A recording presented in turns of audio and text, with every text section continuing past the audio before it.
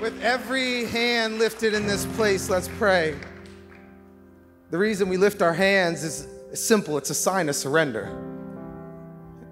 It's a marker letting God know that you deserve all the praise. So in this place, Father, we just don't lift up our hands, but we lift up our eyes. We want to see you for who you truly are, Father. We don't want to miss a thing that you have for us in this room. And the other reason we lift our hands is because we want you to know we're ready to receive what only you can give us, Father. And so our hands are not closed, but they are lifted and they are open because we are ready for what you have for us, Father. We receive the joy that comes only from you. We receive the peace that has your name on it. We receive the life that we have been searching for in every other capacity and have not found because it can only be found in you. But more than anything, Father, here's what we're doing today. We're gonna say thank you. We're gonna live grateful. We're gonna live fully alive. We're gonna not ask you to do another thing because we're just gonna remember all the good you've already done. So here in this place, Jesus, we wanna fill it with gratitude because you are so good. We thank you, Father. We love you. We give you not just today, but we give you our lives. And we ask all this in the powerful name of your son, Jesus. And all together we said, Amen. Mosaic, let's just celebrate and thank God for who he is today. Beautiful. Man, 9:30, y'all came to play today. Hey, as you take a seat, give somebody a high five. Tell them good morning.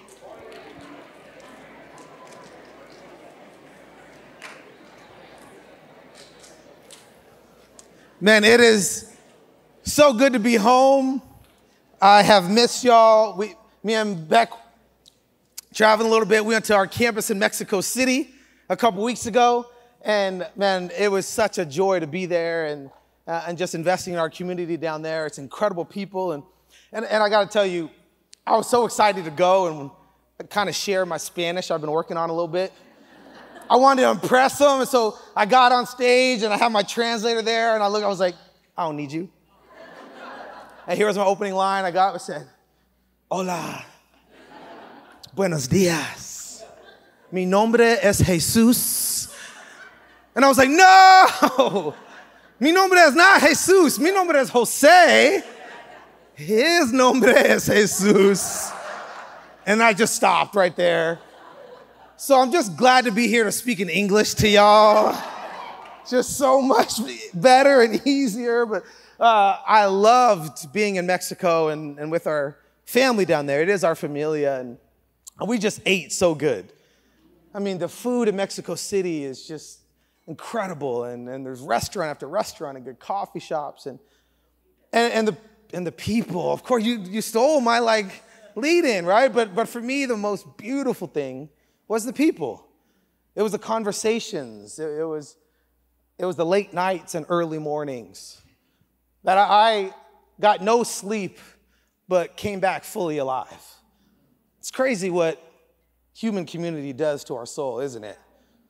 It's crazy how when we're in an environment of hope and health and anticipation, that it's as if it's a magnet that's pulling us into something that we didn't even know we needed until we're in it in the moment. And we just came back fully energized. And I just want to take some time for a few moments today and talk to you about this one little declaration of what can happen when you and I realize that there is the possibility to be full of life. In John chapter 6, verses 1 through 15, read with me as it says this. Sometime after this, Jesus crossed to the far shore of the Sea of Galilee, that is the Sea of Tiberias, and a great crowd of people followed him because they saw the signs he had performed by healing the sick. Then Jesus went up to a mountainside and sat down with his disciples, and the Jewish Passover festival was near. When Jesus looked up and saw a great crowd coming toward him, He said to Philip, "Where shall we buy bread for these people to eat?" He asked this only to test him, for he had already had in mind what he was going to do. Philip answered him, "It would take more than half a year's wages to buy enough bread for each one to have a bite." Another of his disciples, Andrew, Simon Peter's brother, spoke up, "Here is a boy with 5 small barley loaves and 2 small fish. How far will they go among so many?" In verse 10, Jesus said, "Have the people sit down." There was plenty of grass in that place, and they sat down. About 5,000 men were there. Jesus then took the loaves, gave thanks, and distributed to those who were seated as much as they wanted. He did the same with the fish. And when they had all had enough to eat, he said to his disciples, "Gather the pieces that are left over. Let nothing be wasted." So they gathered them and filled 12 baskets with the pieces of the 5 barley loaves left over by those who had eaten. And after the people saw the sign Jesus performed, they began to say, "Surely this is the prophet who is to come into the world." Jesus, knowing that they had intended to come and make him king by force, withdrew again to a mountain by himself. That last verse is so encouraging to me as an introvert that even Jesus needed some alone time. He has this crazy miracle, feeding 5,000 men, probably another 5,000 to 10,000 women and children. And this story that would be told from generation to generation to generation. One of those stories where you had to be there to believe it. And then this moment where Jesus is trying to help us see something. He's trying to help us understand that maybe we're living on the surface when we were created for the deep. Trying to remind us that there is life that has our name on it, even if we have yet to discover it on our own. And it's this beautiful moment where we get access into the heart and mind of Christ. And for me, there's a couple really important key spots that I want us to go to and to have a conversation together when we're talking about how to be full of life. See, here in verse 5, the first thing that happens that we notice that we want to tap into is it says, when Jesus looked up and saw a great crowd coming toward him, he said to Philip, "Where shall we buy bread for all these people to eat?" So first, we notice what Jesus sees is different than sometimes what we see. And it's this moment where everything that would happen next, the miracle of what God would do next, the miracle of all these people being fed, and would begin with this moment where Jesus sees something that you and I miss all the time. You know what he saw? People. See, we may look and see a person, but what Jesus always looks and sees is he sees a people. He sees a movement. He sees potential. He sees opportunity. And it's crazy that you can be in the same room with the same people and see completely different things. You know what I'm talking about? It's called marriage. Right? Like me and Beck were having a conversation recently and we're talking about the same moment. We both were there, the exact same moment, 2 people, and we're arguing about the details. And she's like, no, this happened. I was like, no, I was there and I said it. She's like, you didn't say that. How are you going to tell me what I said? She's like, because I heard it. And we're just arguing the same moment, the same people, but we see different things. But what does God see that we miss? And in this moment, it says in verse 5, when Jesus looked up. See, if you and I are going to be full of life, the first thing that you have to do is you have to change what you see. Everybody say, look up. Look up. I think so often in our lives, we're simply focused on the square feet in front of us that we don't see all the opportunity that's ahead of us. That Jesus looks up and he sees this multitude coming. He sees this crowd, this crew following him and wanting to be a part of what he was doing in the world. And he looks up. He has the discernment to realize that Sometimes in life, you just have to stop looking at yourself and you got to look up at the world around you. And then you're able to see things that you didn't see before. And it's not because they weren't there. It's because you've begun to tap into what God is trying to get you to see. But I love this moment in the life of Jesus that he's not only seeing it so he can prove that, oh, that's why I'm God, because I'm able to see things that you can't see. No, he's trying to teach the disciples. He's trying to teach you and I that we have access to see things through his eyes if we invite him into the process. So you got to be able to change what you see. And sometimes you need another perspective to be able to see that. Like, I can't tell you how many times Beck will come and say, hey, can you go and grab this? It's like on the second row on the shelf. Like, for sure. And I'll walk over, and I'll go look on the second row on the shelf, and I'm like, it's not there. And she's like, I know it's there. I put it there. It's second row next to that other thing, like in between. It's right there. And I'll go look on that second row, second shelf, in between the two things she said. I'm like, babe, it's not there. Like just last week, I was speaking in our campus in South Pasadena, and there was a shirt that I wanted to wear. It was like my favorite shirt recently that I bought. So, like when you have a shirt that like, you don't wear it, it wears you. You know what I'm talking about? It's like that shirt, it wore me, and I really wanted to wear it. And she's like, it's hanging up right there next to it. And I'm like, babe, I looked twice. It's not there. And I went to like church angry. Shirt's not there. I'm not going to have the same power. I should have. And literally, I'm at church mad because I couldn't find it. And she sends me a photo. Didn't even have the decency to call me. Sends me a photo. Oh, this shirt? I don't understand. I looked exactly where that photo was, and I didn't see it. I wonder how many times God is looking at us asking the very same thing. Why can't you see it? Why can't we see the despair that's right in front of us? Why can't we see the person that's drowning in brokenness, that's at our job every single day, but we're so focused on our task, we miss out on what God's trying to help us see?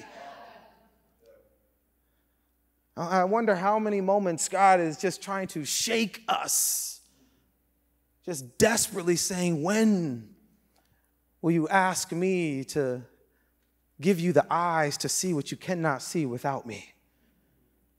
See, sometimes you have to change what you see, and you realize that there's a whole world that's being made available to you. There's people that are desperately waiting to be seen. I remember years ago, I was like brand new in terms of following Jesus, like all in. And I was just in this space where I just wanted to hear God's voice. And if he was speaking, I wanted to have the courage to respond. And that was like my prayer. God, if you speak, I'll act. You ever had a prayer, you said it, but then you didn't know you didn't really mean it until the time came? I'm like, no, I like meant it, but now I'm like hearing it. And I was sitting in a church just like you right now. And I was listening, and the pastor was preaching, and all of a sudden I could not hear him any longer. He was talking, and I could see his lips moving, but it was as if I had just transported to a whole different dimension. And as he was speaking, I cannot explain it, but I was there, and it happened to me, and it was as real can be, as I felt like God just started letting me see all of these teenage kids in the church. And I saw one teenage kid, and he was completely checked out. And I saw another kid who was completely checked out. And I just started looking all throughout the room. And he was talking, but their soul was speaking to me. And I couldn't shut it up. And I heard this voice in the depths of my soul just say this simple phrase, do you see that? And I was like, I do, absolutely. And I'm sitting there having a conversation with God. Like, yes, I see it. And it was like 30 just teenage kids that just felt so isolated, so unseen, so bored out of their mind. And I said, yes, I see it. And then I heard the next thing that I wish I didn't hear. And I heard him say, what are you going to do about it? See, that's annoying when, we feel like God sets you up. Where it's like, he's just like, he knows exactly what he's doing. He's like, do you see that? You're like, yes. And you're like in tune with the Spirit of God. Like, yes, God's speaking to me. And then he has that next thing. And a lot of times we don't want the next thing. We're comfortable with just hearing what God's saying when it works within the confines of what we want. But then the moment we have to stretch ourselves out of our comfort zone, the moment that it requires us to then not just see it, but do something about it, then we try to turn the volume down. And then we live a life just where God's voice has become so dull and we wonder why we're not living fully alive. It's not that he wasn't speaking, it's that we stopped listening. And I had a choice to make. Do I actually want to be in the current of God's movement where I'm not just committed to hearing him speak, but I'm committed to meeting him in the act? He said, what are you going to do about it? So I just decided I don't know what to do, but I can do something. And I see this happening in this passage, what Jesus is doing and what he does in our lives is he's trying to help us notice a void, a need, and then he's trying to change us at our core because he knows if he can change what we see, then we'll begin to change what we care about. Because in verse 6, it says this, or a little further, verse 5, after when Jesus looked up, saw a great crowd coming toward him, he said to Philip, where shall we buy bread for all these people to eat? He asked this only to test him, for he already had in mind what he was going to do. And Philip answered him, it would take more than half a year's wages to buy enough bread for each one to have a bite. You ever feel like God's just testing you? You ever just feel like God's, why is he always testing me? You know, test. You know, if you ever feel like why God is just always testing me, you want to know why? Because God is always testing you. Because he is. It's right here. It says, like Jesus asked Philip this question, where will we get enough bread to feed all these people? Philip's like, I don't know. He said this only to test him, for he already had in mind what he was going to do. Here's what I know. There's already a good that God will do. The question is, will we meet him to actually move on that good? Will God be the only one that cares enough to act? Will God be the only one who notices the biggest human problems that aren't just for God to fix, but actually we can fix? That I wonder how many times God is like, I already have in mind what I want to do. What do I need to do to break you so that you can see what I see and so then you'll have the courage to do what I do? But if you feel like God's always testing you, it's because he is. But it may not be in the way that you think. So I think sometimes we think God's trying to test us just to show us that we're not who we should be. That God's trying to test us so that we fail different things and then we see the gap between us and God. See, God's not trying to test you to prove that you don't have what it takes. He's trying to test you so that he can prepare you for what he's called you to. See, the test is always to reveal the truth. And then the results of a test, now you know how you can improve. All right, why did that teacher put that A minus? I always hated that minus. Now, minus haunted me my whole life. I didn't get a lot of them. I can be honest, more B's than A's, but don't judge me. But on the rare occasion where I crushed it and I got that A, that minus would haunt me. And A, what's what? A's not good enough? I'm in the 90th percentile? Why you got to judge me with your little minus? But what that does, right? What the teacher is trying to communicate to you is that there's some things that you can grow in.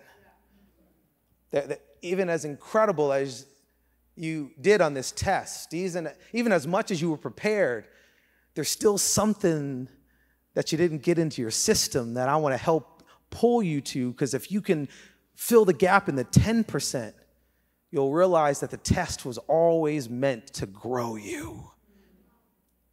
That the test is always meant to build into you what was yet to be actualized. God never will test you to judge you.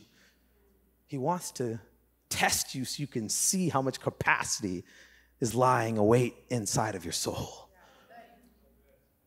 And Jesus says, I already know and have in mind what I'm going to do. The question is, what are you going to do?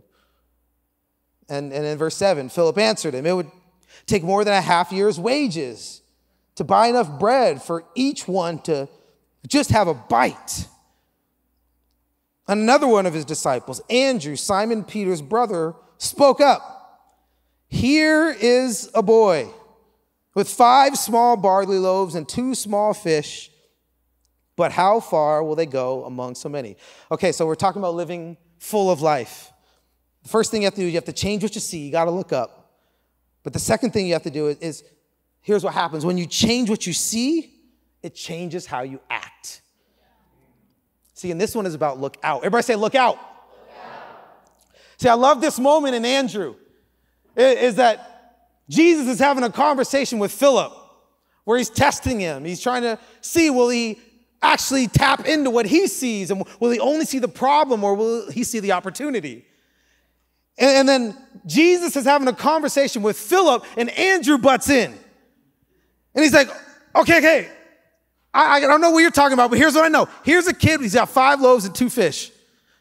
First of all, this story always just made me so, like, I felt for this little kid. Like, you ever been like middle school? You ever have like trauma sometimes? Middle school is like the worst time in anyone's life, right? Anybody, or unless you were the popular kid or the athlete or the child, right? But for the rest of us, awkward middle school was the worst 3 years of our lives. And for me, a huge part of it was lunchtime. Dang, I'm gonna go back there right now. I'm gonna start crying on stage. As I hated lunchtime because I had nobody to sit with. I know we moved schools a lot. In 6th grade, we moved to a new school. I don't have any friends. And I'm sitting at lunch by myself. Me and my peanut butter and jelly sandwich, right?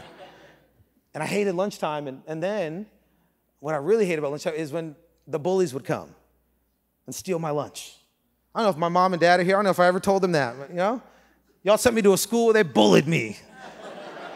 And now I got to go to therapy because I'm traumatized. I'm kidding. My parents are very loving. They're the best parents of all time. But I would get my lunch stolen. And I was just like, oh my goodness, like this, what am I? The disciples, the follower of Jesus, stole this little boy's lunch. We don't talk about that, but homie just went trying to have lunch by himself, and Philip's like, yo, that belongs to Jesus.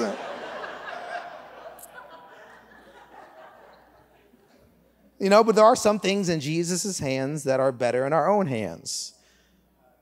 But I love the fact that Philip does not let the problem stop him. And he can look at the crowd and see 5,000 men, 10,000 women and children. I can imagine there'd be a feeling of paralysis. What in the world could we do? But here's what he discovers. You know what is far worse than just doing a little bit of good? Doing nothing. And I think so often in our lives, we're paralyzed because we don't think we have enough to give.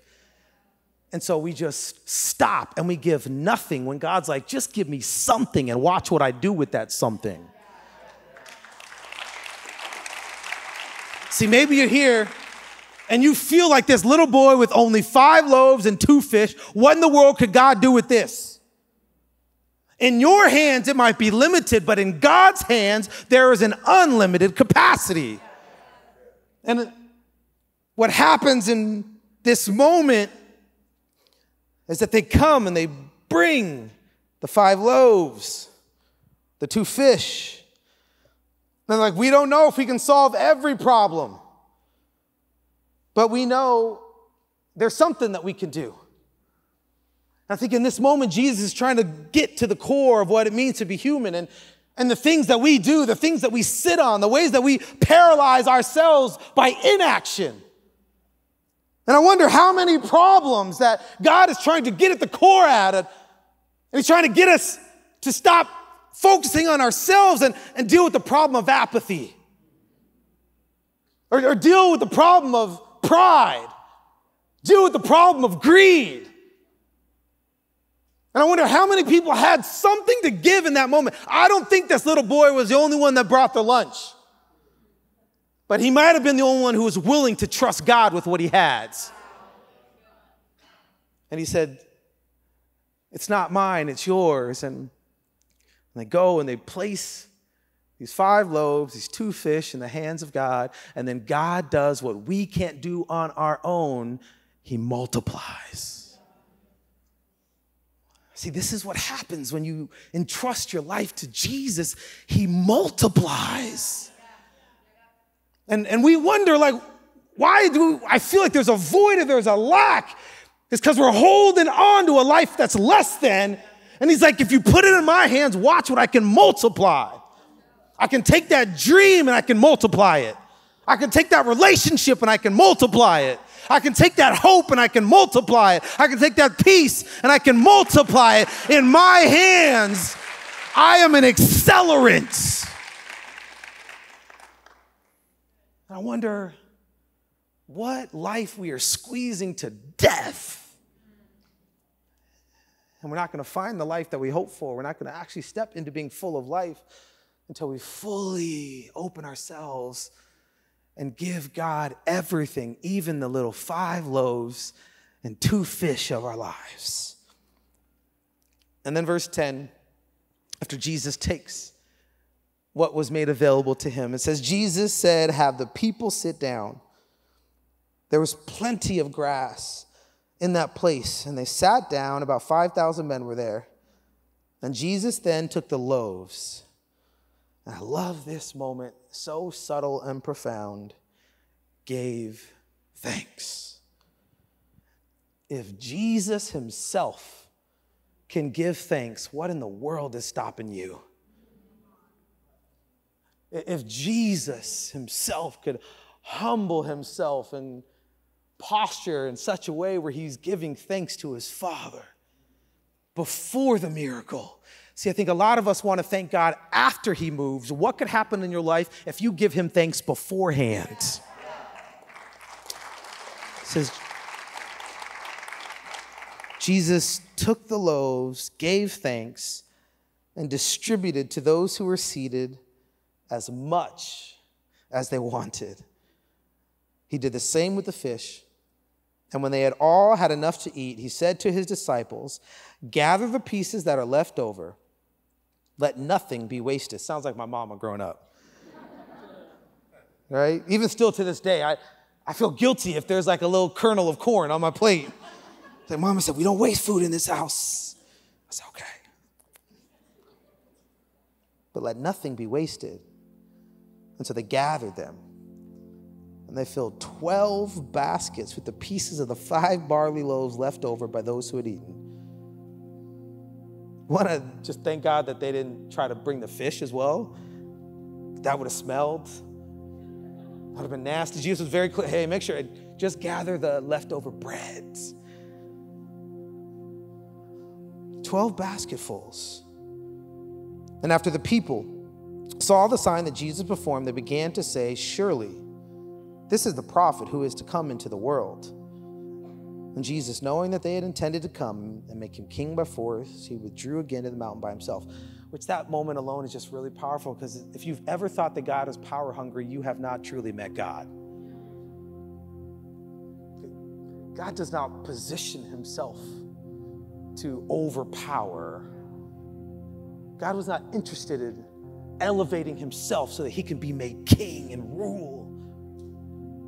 He knew the way that he would rule humanity was by the way that he would serve, by the way that he would model what a true king looks like, what a true human being full of life looks like.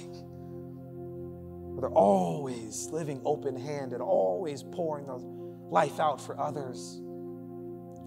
This is kept with the character and nature of God, that God is far less interested in being seen as a position of power as he is being seen as the person who will go to the lowliest places,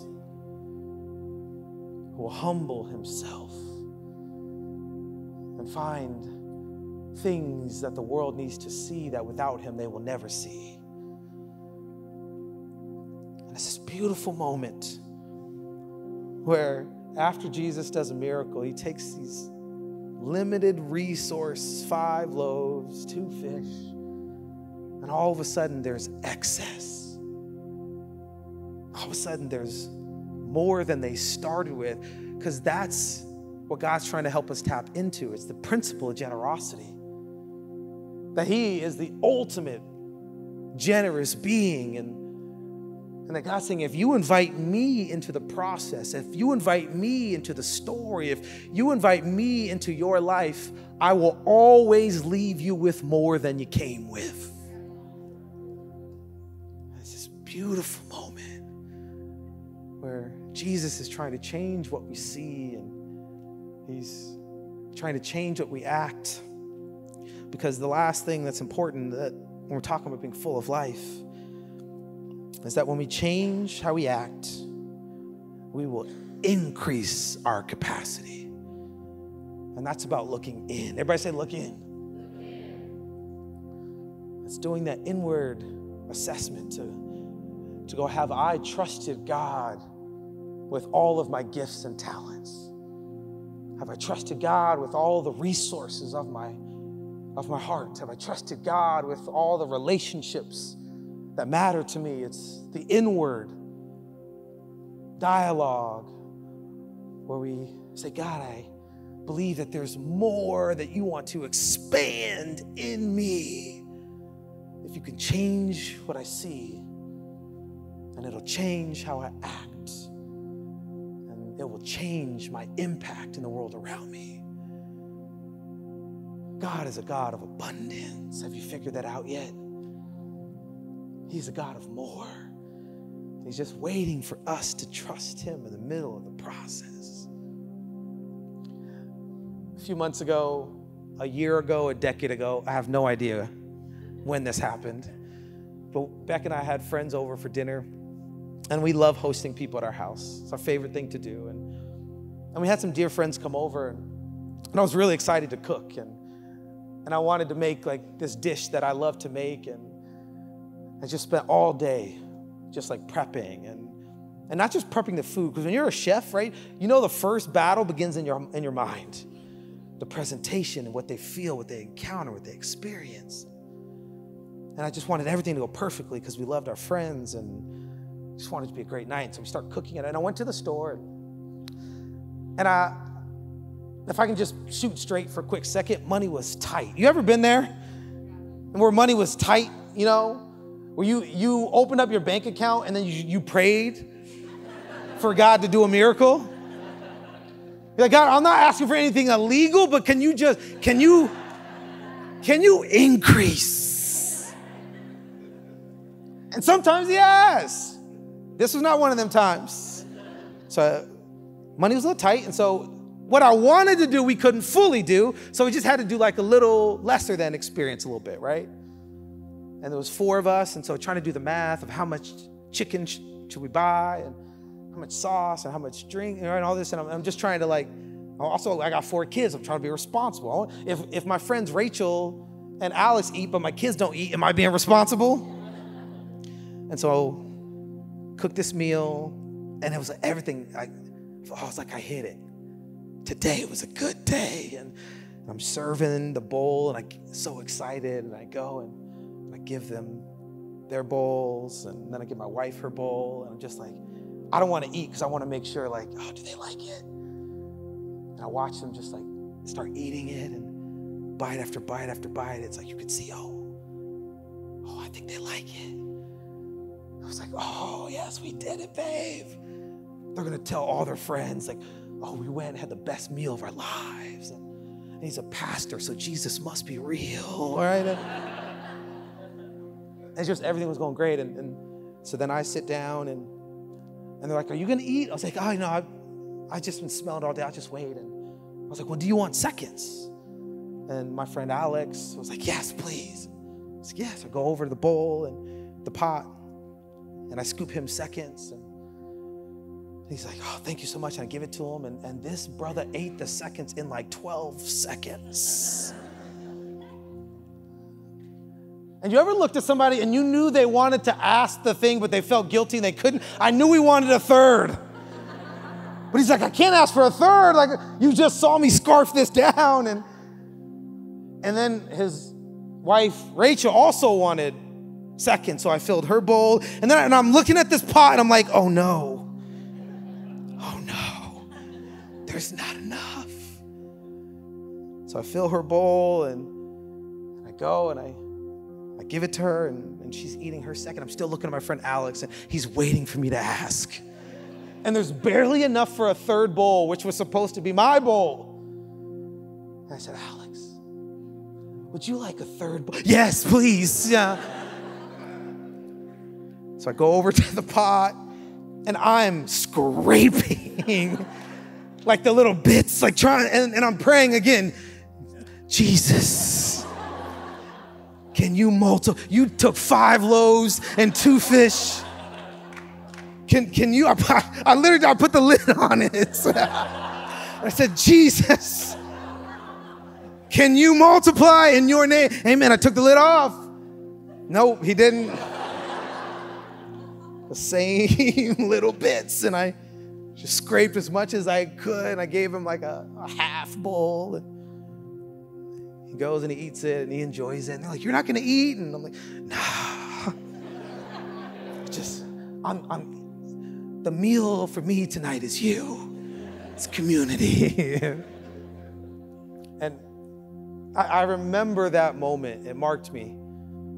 Because God is a God who can increase. God is a God who can multiply. But God is also the God that cannot multiply what we first do not give him. And I wonder how many times in our lives we're living a life that's half full. Not because God didn't have a full life, but because we have been scraping the bottom of that pot, saying, God, this is all that I have to give for you. And because we didn't see the abundance waiting for us, we only saw the scarcity. We only saw the 5 loaves and 2 fish. And we said, God, what in the world could you do with this? And then what he looks right back at us and says, do you know what in the world I can do with that? But it first has to be placed in my hands. You first have to act with what you got. And I wonder for you today, maybe you're here and you've been living a half life. Maybe you're here and you feel like you don't have enough for God to truly not just change the world, but change you. And here's what I know about God. He already has in mind what he wants to do with you. He's already dreamed of all the good that he can do in you. He's been daydreaming your entire life, waiting for this moment. If she could just trust me with it all the pain, all the brokenness, all the fear, all the despair, all the worry. If he could just trust me with all the past, the trauma, the anxiety, the desperation. If they could know who I truly am at my core and just place it in my hands, there is no limit to all the good that I could do, but you first must act, and you first must change what you see, and you first must trust that God can do what only he can do. I want all of us to bow our heads and close our eyes. And the reason we do this is just to eliminate all the distractions. It's to silence all the voices. It's to create a sacred moment so that God can speak. If you're here and this has been your truth, that you know that there is just more in you waiting to be unleashed. You know that you've been holding on to existence, desperately trying to find life. That you know that God has been testing you time and time and time again, but he wasn't testing you to try to catch you. He wasn't testing you to try to show you how terrible you are and to condemn you, to judge you, but he was actually trying to test the core of your soul so that you could know that he's been waiting for this moment right now. That every moment of your life was leading to this moment when you could just hear God remind you that you are fully loved, that there is a full life waiting for you, that he knew this moment would matter. And so that's why 2,000 years ago, he had the moment that would matter above all. And he allowed himself to be crucified for this moment. He allowed himself to be killed and mocked and ridiculed for this moment. He allowed himself to be void of life on this side for this moment. And then he conquered the grave. He rose from the dead so that you could know that there's nothing that he cannot overcome. So that you could know that there is not choice that you could make that could keep you from his love. He conquered death so that you could know that life will always win. And that even when we have been the walking dead, he has come to bring us back to life. And maybe that's you right now. And it's finally time to let the love of Jesus consume you from the inside out. And if that's you, then right now, all you have to do is say this simple prayer. I want you to tell him right now, say, Jesus, I give you my life. Tell him right now. Say, Jesus, I give you my life. And it's when you utter those words with the living God, your soul is brought back to life. Jesus, I give you my life. Okay, if you prayed that prayer right now, I want you to raise your hand as quickly as you can so I can pray for you. Beautiful. I see you. Anyone else? Keep your hand up high. Beautiful. Jesus, I give you my life. I want you to hold it up high. Don't be ashamed. Don't be scared. This is you declaring, I'm all in with Christ. No turning back. Anyone else? I see you, because Jesus will anyone else? Come on, one more. He will always give us one more moment to choose life. Beautiful. Father, I pray for every hand held high in this room. I pray you would wrap them in your love, Jesus. I pray that you would remind them that grace is more powerful than shame. I pray that you would set them free today, that the voices of the past would die in the past, and that they'll be resurrected to new life. That they would choose hope, that they would know that they belong to you, and that when we belong to you, we truly live the life that we are created to live. So we thank you, Jesus, that in you multiply all the good.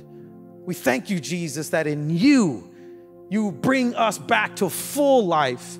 And today, Jesus, we ask that we would walk out of this place completely filled to the brim with hope, with peace, with joy, that all the things that we've been searching for without you would be deposited into our soul so that we could explode in the world around us. We thank you, Jesus, that you are the source of life. We love you, and we ask all this in your name. Amen. That was beautiful. I love that so many hands were raised. Just if you could give me a moment, because this is important, that so many of you chose to give your life to Jesus. And I know he's been waiting for you for so long.